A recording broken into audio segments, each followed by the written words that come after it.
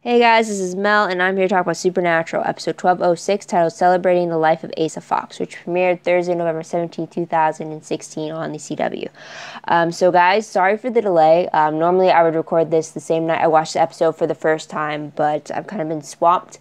But you are still getting my first genuine reaction of the episode. It's the only thing I owned in this video. Otherwise, any TV-related images shown on the screen are found from Google.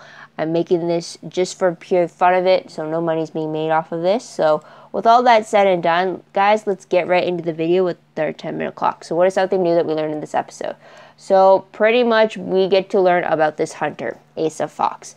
And we pretty much get to see the moment he was introduced to the supernatural world, and then we see this huge montage of his life as a hunter to the point of his death. So initially we are introduced to a young Asa through a flashback to the 1980s where he is saved from a werewolf attack by Mary Winchester, who is supposed to be retired. So then over the years we do see Asa writing postcards to Mary, though he never sends them, as he gathers more intel for hunting and goes on hunts himself and stuff like that. Until his last moments when he's hung up a tree. We also get the return of Jody Mills, and on her day off, she gets a surprise visit from Sam and Dean, who were just finishing off a hunt nearby. They have some marathon bonding together, but that's all cut short when she gets the news of Asa Fox's death. And Asa, for Jody, has been kind of a casual fling between them after he came to town on a ghoul hunt, and she helped him out with that. So the name Asa Fox, though, is familiar to Sam and Dean because they heard stories about him through Alan at the Roadhouse. So I thought that was a pretty interesting little nod back to the earlier seasons. So we pretty much have the whole episode taking place at Asa's wake, where a bunch of hunters are gathering. This is where Sam and Dean realize that other hunters talk about them. They spread stories where they pretty much create them to be these legends type things. We also have Mary showing up because she remembered Asa as the little kid she had rescued, and pretty much he would have been the only one still alive that she knew from her, I guess you could say, time. But because of that, Dean's kind of a bit angry over the fact that she would come to some guy's funeral that she saved one time and yet be distant to her own sons. Because of that, though, Sam is trying to be peacemaker between his mom and his brother. But anyways, we find out that the demon LJ has a vendetta against Asa, and this demon ends up targeting the hunters at the wake.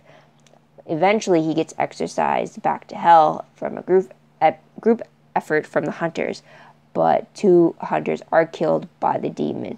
The situation is kind of very similar, and it kind of parallels to the whole con worm case back in episode 616, which had also many hunters as well, and it also had hunters being suspicious of one another as they try to figure out who was the infected. In this case, it's who was the possessed.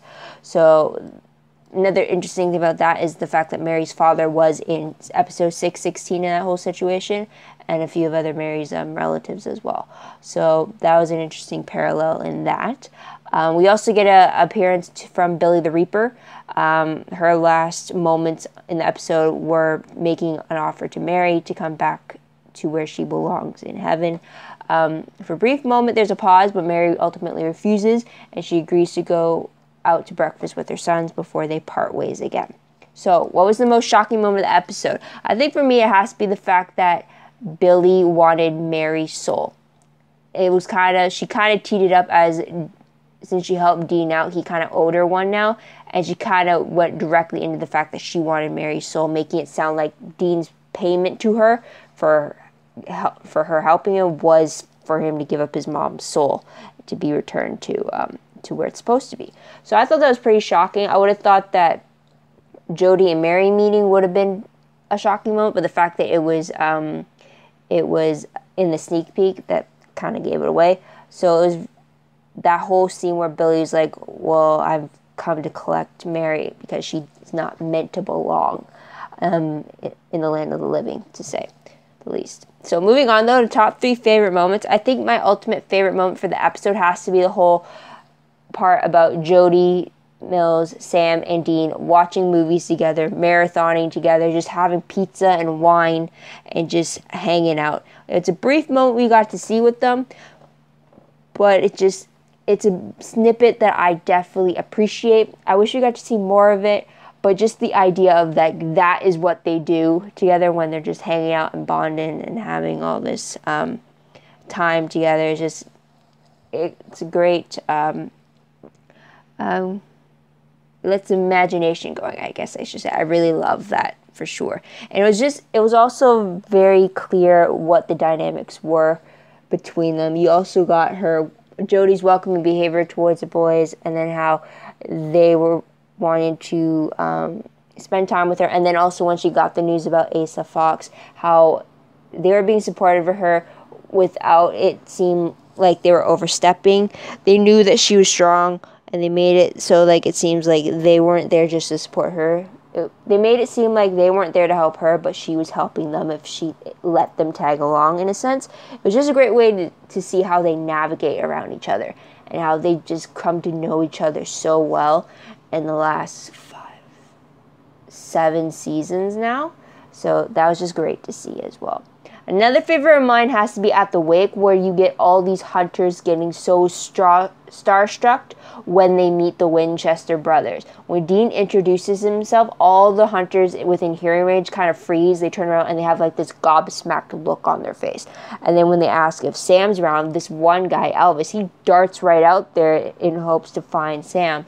And then he finds him and he goes all fanboy on him. It was just, and then to have Sam and Dean talk about the fact that, did you know that these guys tell stories about us?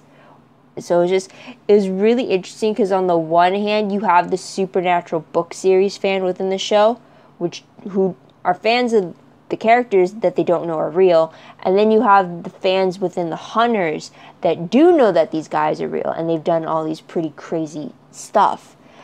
So it was really interesting to get that type of reaction, because like Sam said, they never go near any hunters unless they happen to run into each other on a hunt. So it was great to see that interaction as well. And the last favorite moment for me has to be when Jodie meets Mary. It was in the sneak peek where Jodie's just gobsmacked over the fact that Mary is alive and that she's actually meeting the mother of these 2 very important men in her life that she's pretty much kind of adopted into her family now. So it's just very interesting to see that. And then at the very end, where they're by the funeral pyre, and just Jodie tells Mary that she doesn't want to get in the middle of whatever is happening within the Winchester family, but she tells Mary that Sam and Dean are the best men that she's ever met. And I love that Jodie did that. I love that she just, even though she didn't want to get in the middle of it, she wanted to tell Mary that despite whatever she might have the problem with her sons being, her sons are the best men she's ever met, and she's ever got to know. And it was a really touching moment. And I'm glad that for Mary's response, she says, the problem's not with them, it's with me. I think that acknowledged the fact that she knows that her boys are turned out to be these great guys, and yet the fact that she's not with them, it mostly settles with her, I think. I hope that made sense. I'm sorry. But let's move on to the top 3 peed moments. I didn't really have any, except for the fact that there was no goodbye between Jodie and Sam and Dean. Initially, when Sam and Dean come and join Mary and Jodie kind of takes a step back to give the Winchester family some much-needed time together before they parted ways.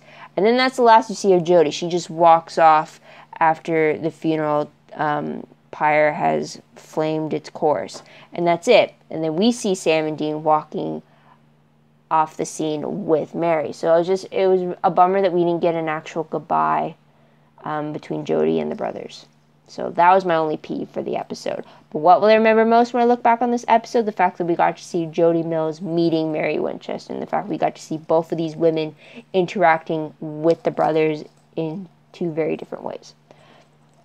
Even though they're essentially supposedly having the maternal role, I guess you could say.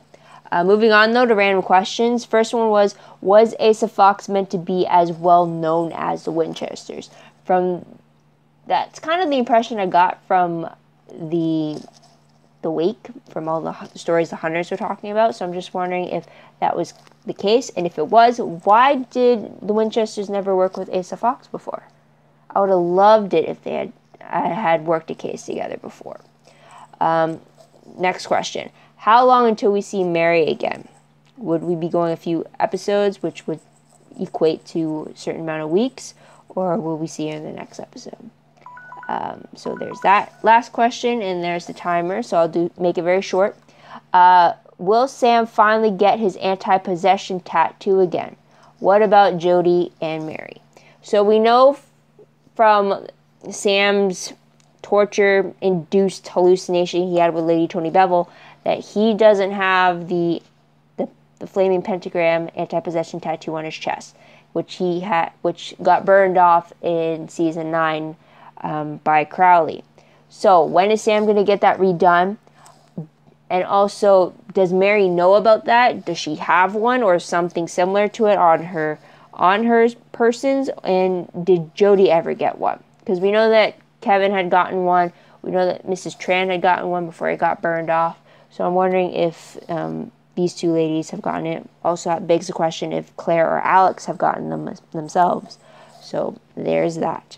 But let's move on to predictions very quickly. Based off the promo for 12:07, huge reminder though, guys, it's not returning until Thursday, December 1st. So that is a 1-week hiatus break due to the American Thanksgiving. So there's that. But the promo shows that Sam and Dean join Castiel and Crowley as Lucifer returns as Vince Vicente. And it looks like Sam and Dean are going to Vince's rock concert to kind of scope things out. Based off the synopsis, though, for 12:07, it reads that Lucifer realizes that as a rock star, Vince Vicente, he can get his fans to do whatever he wants. Thrilled with this power, Lucifer arranges to play a secret VIP concert in order to kill all of them. Sam, Dean, and Castiel enter the underbelly of the music industry to try to stop him. So I'm very interested to see just how far into the music industry Sam and Dean will be able to get into before confronting Lucifer. Wondering if they actually will be able to confront Lucifer as Vince Vicente. And I'm just curious to see what have Castiel and Crowley been doing since they've teamed up to go after the Archangel. But that's pretty much it. So what did you guys think of the episode? What did you guys like about it? What do you think is going to happen next? Let me know in the comments down below. I'd love to hear about it, as well as your own thoughts and theories, what you think is going to happen next. Also, don't forget to like this video, subscribe to my channel, check out my other videos if you haven't done so already. If you want, check out my Tumblr page. The link for that is down below. I reblog promos, web clips, quotes, GIFs, synopses, all that good stuff. And I'm pretty routine about it. So if you want to keep if you want to keep up to date to that, go follow me there. Also, my WordPress account is connected to that Tumblr page as well, so go follow me on that. And if you want a jotted down play-by-play of the episode, check out my LiveJournal entry account. And the link for that is down below. All the links I mentioned earlier are down below. That link will give you, like I said, a play-by-play of what happened in the episode, as well as my in-moment thoughts, theories, or questions that popped up during my first time watching the episode. You also get a few quotes in there as well. So go check out that link if you want. And that's about it. So thank you guys for tuning in. I hope you come back in 2 weeks to hear what I have to say about the next episode. But until then, this is Mel. Wish you a great day, great week wherever you are. Bye for now.